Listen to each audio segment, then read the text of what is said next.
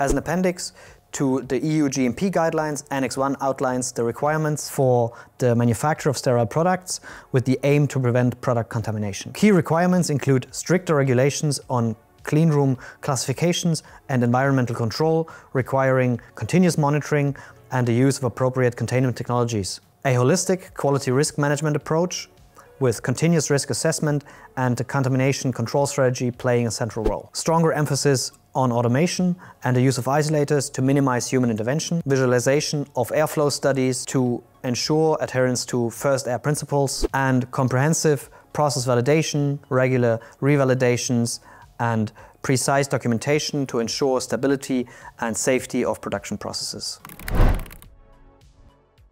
For example, the contamination control strategy is for the first time defined as a central overarching strategy for the production of sterile pharmaceuticals. First air is for the first time mentioned explicitly and also defined with a distinction between first and second air.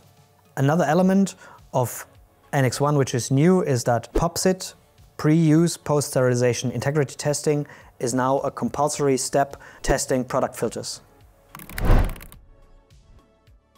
Pharmaceutical companies face the challenge of correctly interpreting Annex 1's requirements and implementing suitable, specific technical solutions for their production processes. We at Optima support our customers with our extensive experience with innovative technologies and with tailored solutions to meet the challenges of Annex 1 and to ensure reliable and safe production processes. If you want to learn more about Annex 1 and its challenges and how to meet them, feel free to contact us. We are looking forward to the discussion.